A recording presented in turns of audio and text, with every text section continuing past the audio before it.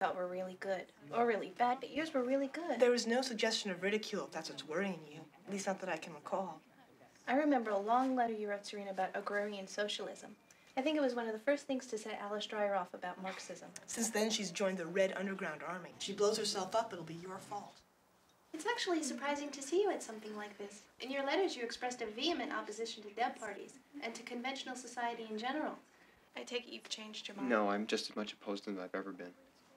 Then what made you decide to come tonight? He got an invitation. He's right. I got an invitation and didn't particularly have anything else to do. I think that's the case with almost everybody. No, Nick goes whether he's invited or not. Unlike Tom, I'm in favor of these kind of parties, and I want to show that support however I can. I don't know. It's a bit ridiculous for someone to say that they're morally opposed to deb parties and then attend them anyways. It's untenable.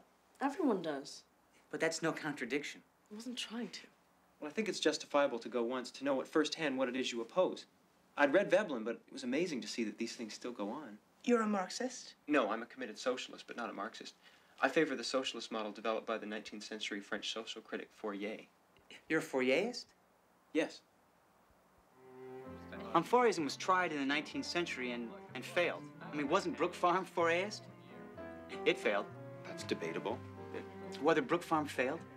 That it ceased to exist, I'll grant you, but whether it was really a failure, I don't think can be definitively said. Well, for me, ceasing to exist is failure. I mean, that's pretty definitive. Well, everyone ceases to exist. That doesn't mean everyone's a failure. Really feel